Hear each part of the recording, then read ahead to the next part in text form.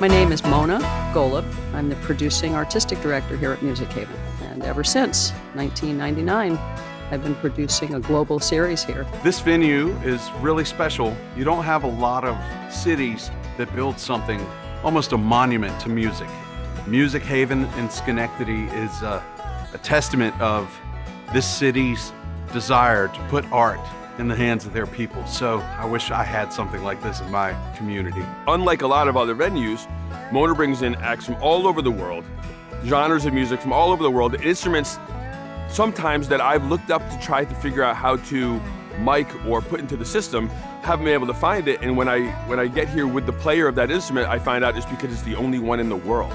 It's a place where incredible cultural energy from across the United States and across the world lands. In today's day and age, it's important for us to open our hearts and our minds and our ears to the music and the culture of other places. So it's wonderful to be able to welcome that to this community.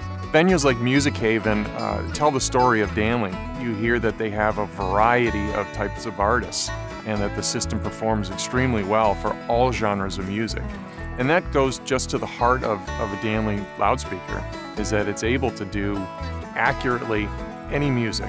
It's not a genre-specific product. Music Haven is designed as a true music amphitheater. So I wanted something that could really preserve the tone and maintain the integrity of all of the work that these musicians from all over the world have done to create their signature sound. Our sound engineer brought up the front of house, and the first thing I did instinctively is just to sort of check the low end, and I hit the floor tom and I hit the kick, and I almost fell out of my drum throne. It's not normal for a drummer to feel the front of house, and there's something special about these Danley cabinets that I don't know, the geometry of the math involved, that upstage in the very middle, I can feel such a focused thump. It was a surprise, it was a shock. We hosted Steep Canyon Rangers, bluegrass, newgrass, 6-part harmony, brilliant instrumentation, 6 different ways,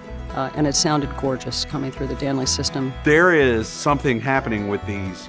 We have these microphones, I use in-ear monitors, and we turn up the front of house, and I found myself riding the front of house level on my monitors more and more and more tonight, because what I wanted was more of the PA. I've never been so sucked in by a PA before. There's something special going on here. The system here is brand new this season, was recently installed. My favorite part about it is probably the fact that it's so powerful for 2 subs, 2 tops, some fills as well. Working with it this season compared to last season, we've had a dramatic improvement. I believe that the PA system should be heard and not seen.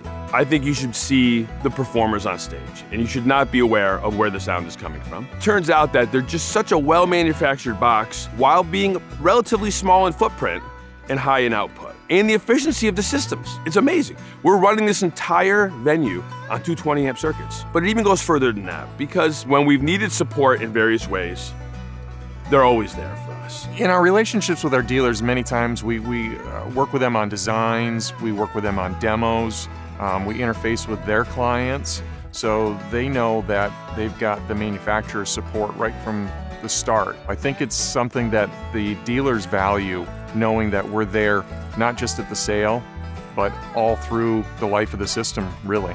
I am thrilled with the system, and it has accommodated such a diversity of music here just in this 2022 season that it's proven its worth.